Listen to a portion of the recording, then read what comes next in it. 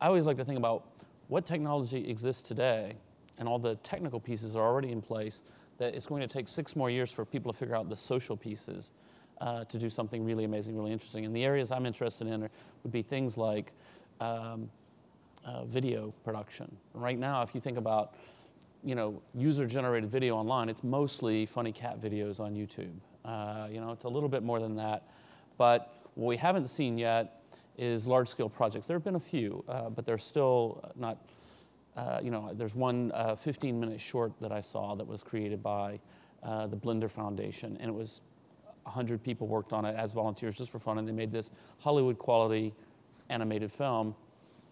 I think in 6 years, we might see hundreds of similar things being done like that as the tools that people need to use to create things like that come together, but also the social understanding and the friendships and knowing who, that you can do it. So I think there's still a long way to go in collaboration, and we've done the easy part, which is text. Editing text together is one of the easiest things to do. Sandy Pentland from MIT Media Lab. I mean, what are your visions? Where's the next action on this?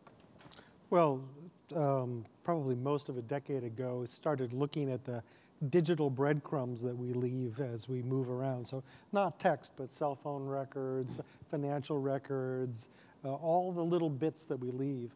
And what we found was that there were amazing things you could do with this. So Nathan was one of the early students in this effort. And what we found is you could do things like, you could tell when somebody was suffering from depression.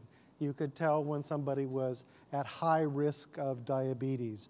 You could do things like, you could see indications of financial bubbles before they actually happened. So these are things that I call honest signals. They're behavioral signatures that you get from looking at people's behaviors that tell us about things that are important. And using these, it looks like you can do things like you can really revolutionize the health system, because you can find things before they get bad enough to end up in a clinic. You can help the financial system by looking at dysfunctions before they happen. And probably in the developing world is where the biggest impact is, because you can see when things are going wrong there.